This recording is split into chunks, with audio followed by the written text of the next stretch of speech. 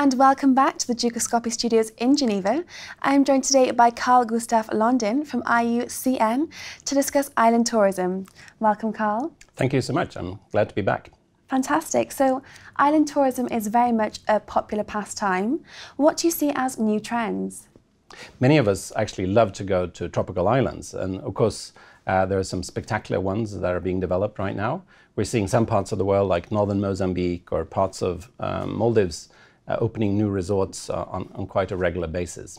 Many of these places are, I think, looking at new ways of having an edge, and one of the interesting ones is actually taking care of the reef areas in the vicinity of their facilities. One of the really exciting things from our perspective is that there's much more environmental consciousness. If you actually mistreat the reef, you end up destroying the resource, you end up destroying the island. So treating the whole island as a whole, I think, is a really interesting new concept. Absolutely. So what are the environmental concerns? There's quite a few things now that are troubling us with many of these islands. One of them, of course, is the construction phase itself. There, if you do a lot of dredging, if you actually move the island one way or another, a lot of places like to have a sundowner little island just next to the main island, and they often then do massive dredging. Now that tends to kill off the seagrass beds, and that's actually what binds the sand, so we end up having big erosion problems.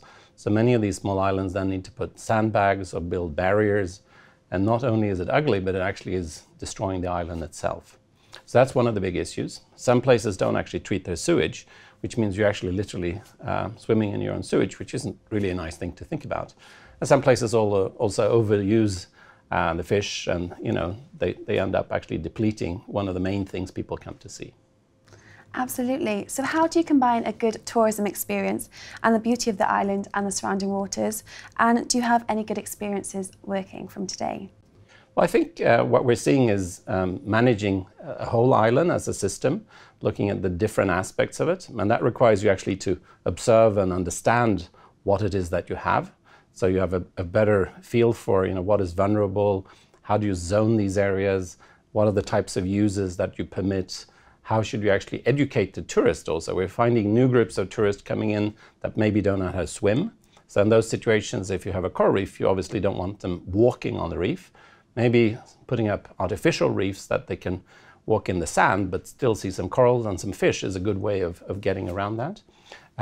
I've been working a lot on the marine conservation effort in Maldives recently, and some of the footage behind us here is us actually surveying the reef. And that was, I think, a very good experience also to see that many of these resorts are doing a good job to protect their near reef. And in fact, de facto, there are small marine reserves where you aren't allowed to fish, where you actually take care of the thing for the future. Other parts of the world where I worked a lot, like in northern Mozambique, we've created a small fisheries reserve with the local community that's policed by them and actually then gives them a stake in maintaining it. Often the dive operators pay a small fee so that actually there's something coming back to the community as well.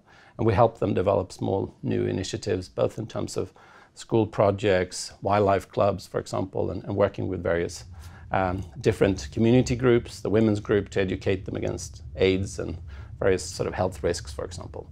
So we're finding with different types of approaches in different places, we can really turn the corner. We can make it much more of a long-term viable option. What we don't want is to have a quick exploitation of an island, 5 to 10 years of running a beautiful resort, but then basically you've wrecked the reef, you've wrecked the livelihood. In fact, you might erode the whole island and lose the whole island. So that's a great risk and something we would try to avoid. That's great, thank you. Well, thank you so much for speaking to us today and for providing us with such amazing footage as well. Thank you, my pleasure for being here. Well, that's all for today, but make sure to check back on the Gustaf website for further updates. Goodbye for now.